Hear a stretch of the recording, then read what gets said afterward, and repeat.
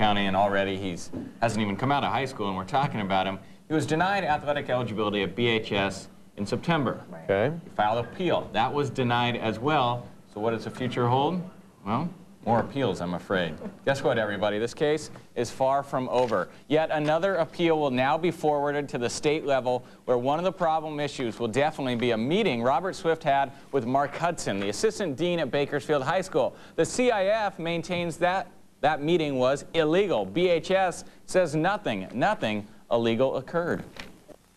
You know, I know he talked to Robert and his family about helping him in Prop 48. I know people said other people could have helped him, but he helped him. He's helped other kids before, Marty Bowden, James Cady. He's helped other people before. He didn't mention any virtues of Bakersfield High. So, you know, I don't know about all that. I just know that he helped Robert, and Robert's on track to go to USC.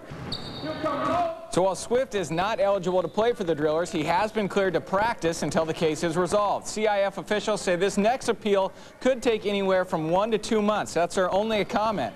Through all this, Swift is getting full support from his college choice, USC.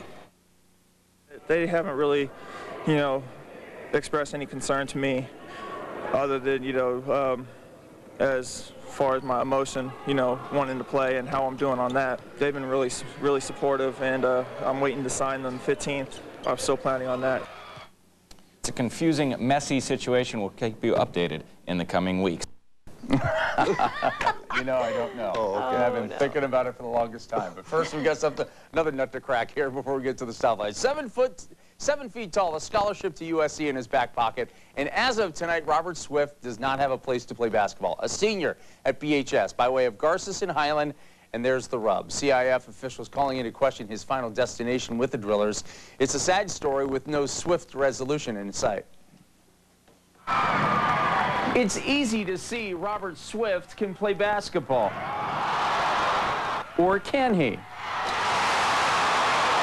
In a journey which has seen the 7'1" senior transfer from Garces to Highland and then on to BHS, a CIF panel by a vote of 3-0 is backing a decision by Central Section Commissioner Jim Critchlow to rule Swift ineligible to play for the Drillers. My feelings are discussed with some organizations. Mark Hudson, an assistant dean at BHS, is at the center of what has become a full-court press by CIF officials. The perception being he was recruiting Swift to come play for the Drillers.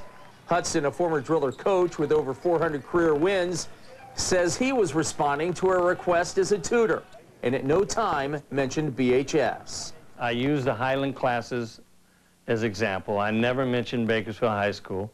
I've sworn testimony to that. The Swifts have sworn testimony to that.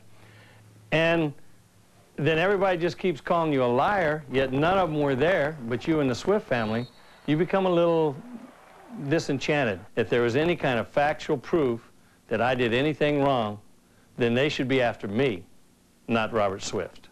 And so now the Swift family and their attorney take it to the next level, an appeal to the CIF director. Hudson, meanwhile, can't help but wonder. Is it a BHS thing? Do you think if he would have moved into the district of another school, I'm not even going to name one because I don't want anybody mad at me, but do you think if he moved to another school we'd be standing here today? Or do you think Robert Swift would be practicing at that school today? All right, we should note we did attempt to speak to members of the current high school district and Central Section CIF Commissioner Jim Critchlow, but they did not return our phone calls.